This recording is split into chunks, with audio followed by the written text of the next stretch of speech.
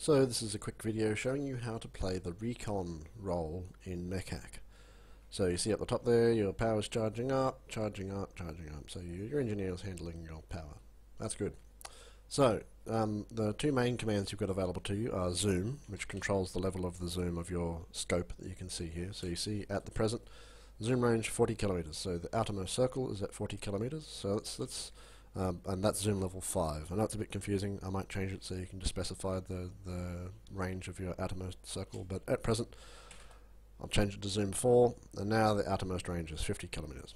Okay, that'll do. So the other command you've got is scan. So scan, and then the syntax of this command is scan and then 5 numbers. So the first number is the left bound on your scan volume. So let's say 330. So that's this line here. And then you specify the right hand bound, which will be, let's say, 30. And then you specify the range of the start of the scan, so let's say 20. And then you specify the maximum range of the scan, let's say 50. And then the last number is a power out of 100 that determines how much, or that specifies how much power you want to spend on this scan. More power means better accuracy. So let's go whole hog and say 100, and it'll take a chunk of our power and we'll scan that volume.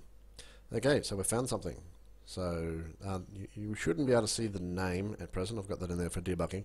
But we found something, and it's at roundabout 14 degrees with an error bar of 63 degrees. So it's pretty big error.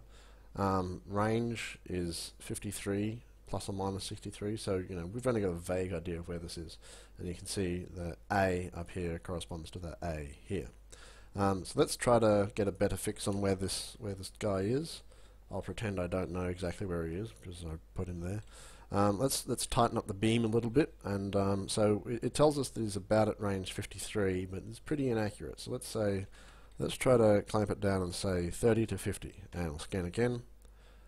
Ooh, there we go. So our error has gone down a hell of a lot. So now we're getting a better idea of where this tank is. So let's make it even smaller. So he's at 37 plus or minus 16. So let's say 5 degrees left, 5 degrees right. Or you can also, if you don't want to type out that, you can just say -5. That works the same. That's -5 degrees to the left, 5 degrees to the right. And let's say 45, sneak it down even smaller.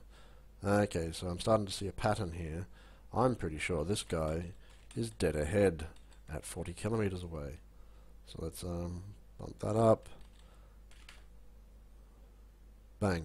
Okay, so we know nearly exactly where this guy is, and we can now tell our gunner, hey gunner, we've got a target dead ahead at 40 kilometers range. Fire. And then with any luck your gunner will aim at that target and fire, and you will win. That's basically it.